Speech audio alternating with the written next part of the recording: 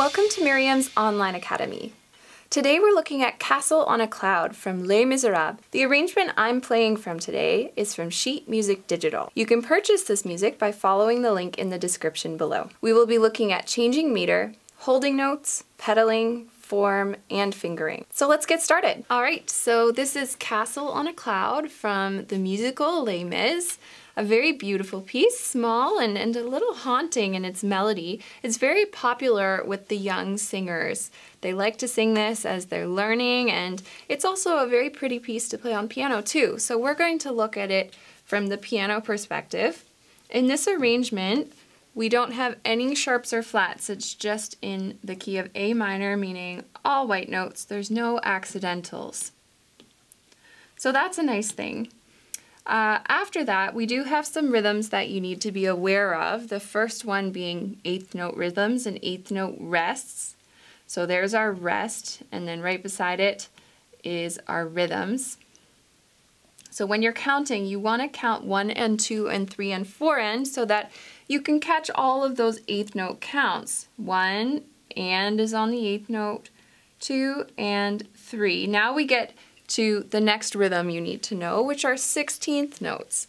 There are 2 16th notes and an eighth note, meaning we still count the and right there on 3, except we play 2 notes instead of just the 1/8 note. I'll show you in a second. And then we play 4 and. There's a tie here, so look out. And right here we've got 2/4 time signature. Now this means changing meter. So let me play it for you first, and then we can talk about the changing meter. Here we go.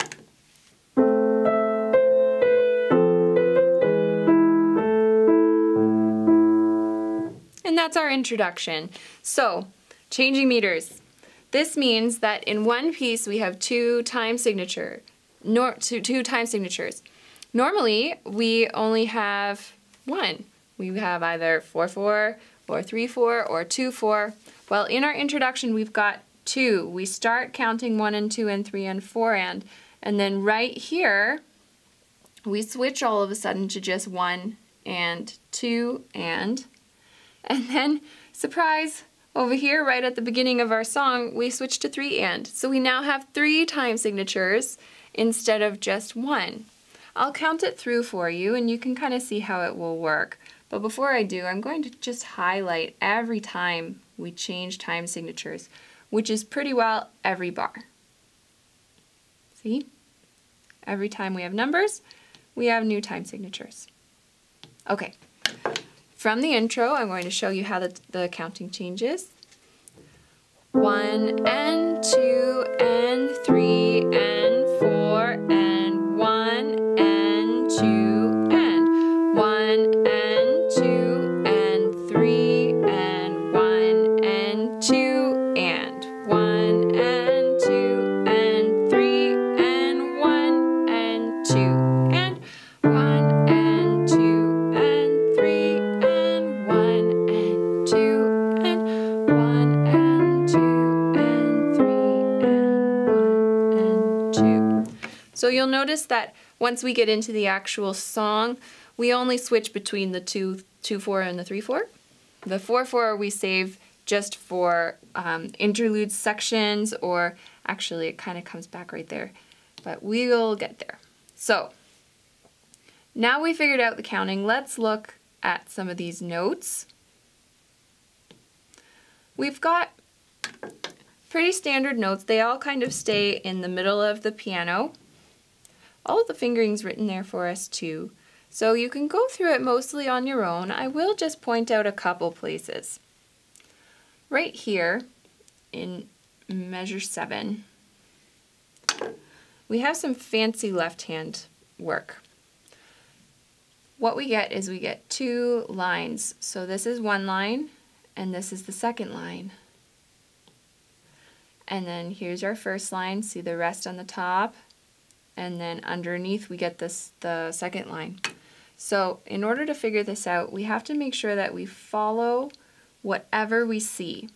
So number 1, the first beat, we've got a quarter note D and a half note A. So that means we only hold the D for a quarter, and we move straight away to the E, but our A is holding through, so it looked like this. And so now I'm playing A and E, and then I hold my half note E, and my top note changes then to G sharp. So basically the two lines take turns playing different notes. So we start with D and A, move to E, then G sharp. And then I give you the fingering here, so finger 3 on F, and then we hold it because it's a half note, and we play the A. So now we're playing two notes at the same time, and then in the next bar we keep the A and we play the D. So we're constantly just holding one note, changing the next, holding one note, changing the next. Let's keep going. So we're playing the D and the A right here. Then we've got hold A, switch to E. And then we have an up stem and a down stem G sharp right here. That means we're back to one line. We don't have to do all this layering anymore. We just play a single G sharp. So that's nice.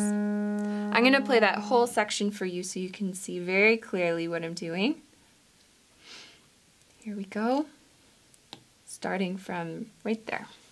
So, together, E, then G sharp, then 3 on F, and then hold the A, play the D, switch to the E, and then just a single G sharp. All right, this is a very complex fingering and complex style of playing, but the thing to remember is just you always have to follow exactly what you see. If you see a half note, you play the half note. If you see a quarter, you play the quarter. Okay? I'll play it with both hands, starting at measure 7 again, where my purple arrow is, so you can hear what it sounds like with both hands.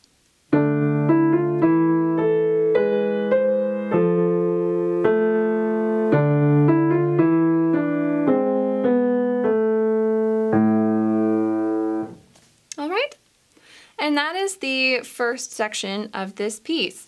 You'll notice that we have some repeat signs right here with some first and second endings. If you're not familiar with first and second endings, this is what you do. So we play our introduction, then we play all the way through this till we get to number 1.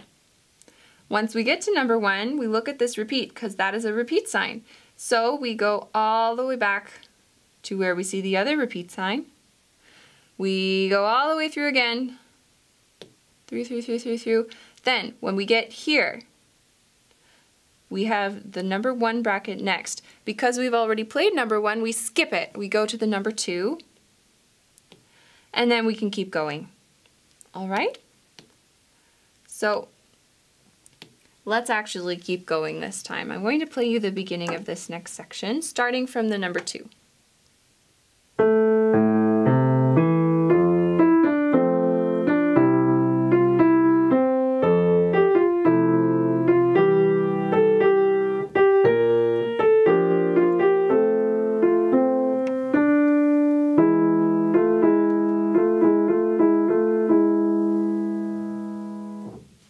The middle portion of our piece. In it, we have much of the same.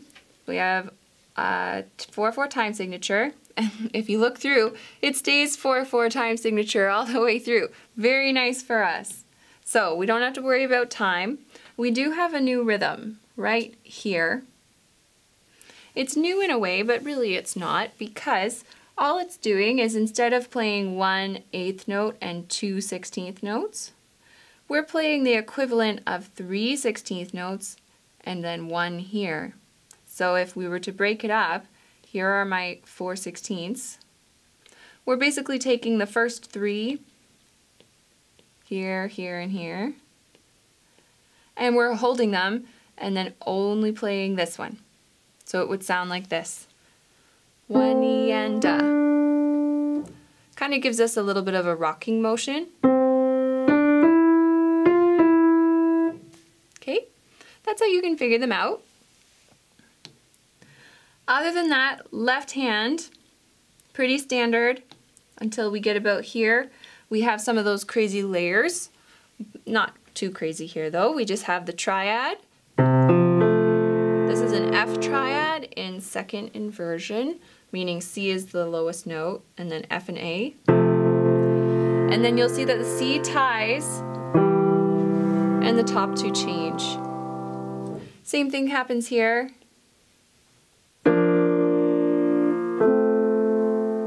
The bottom stays the same, but the top changes.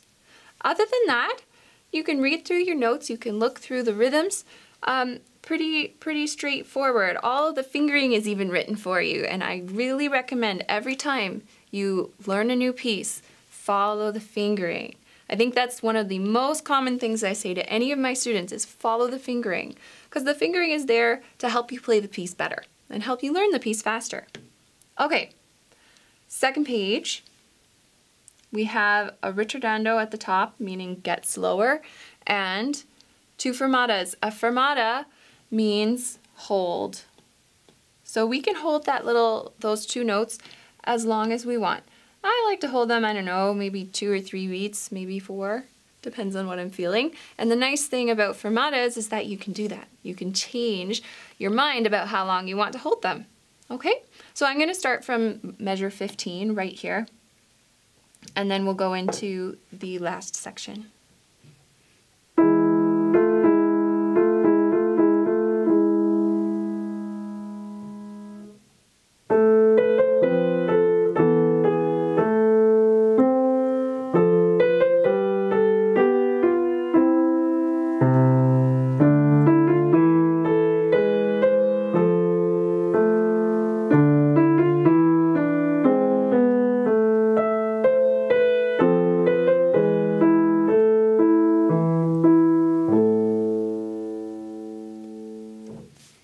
And if you take a quick look through this section, it is almost exactly the same as the beginning.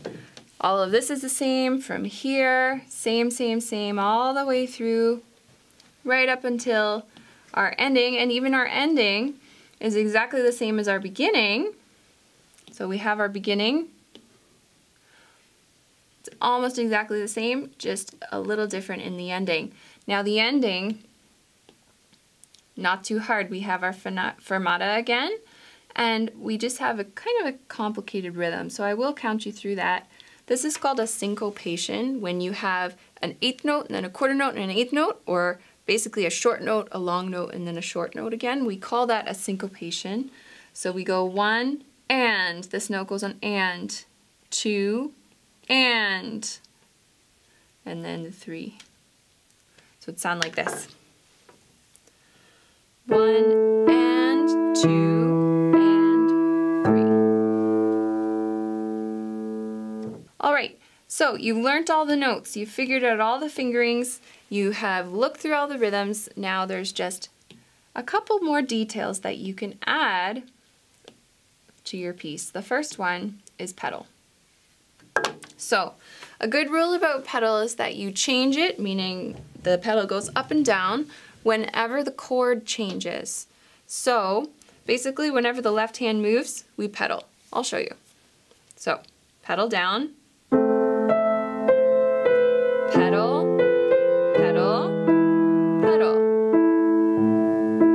pedal, change and change and change. Like this. So it'd be 1, 2, 3. Whenever you see the little arrow, that's when you change your pedal. And you would basically continue that all the way through, whenever you see a change. Another way that you can figure out pedal, it's actually rather simple, is just to listen. If something sounds too muddy or if things are getting kind of confused in the sound, just clear the pedal, and then all of that will come clean again. Okay, so you can use your ears and you can use the left hand notes to show you when you're changing your pedal. Okay, then after that you can see we have all of the dynamics here. We start mezzo piano. We pretty well stay in the mezzo, the medium area through the whole piece. So we got mezzo piano, mezzo fortes, Some beautiful crescendo decrescendos that make this piece really polished if you do them. Those are called phrasings, so that would be really nice. A tempo here just means back to original tempo, so that's what that means, and it's in response to this little rit here. So then we go back to tempo, and then right at the end they just tell us to fade away. And that's it! I hope you enjoyed this tutorial. Be sure to check out the rest of the videos on this channel. Good luck, have fun, and we'll see you next time. Hey everyone, thanks for watching Merriam's Online Academy. Check back here for more videos and don't forget to subscribe below.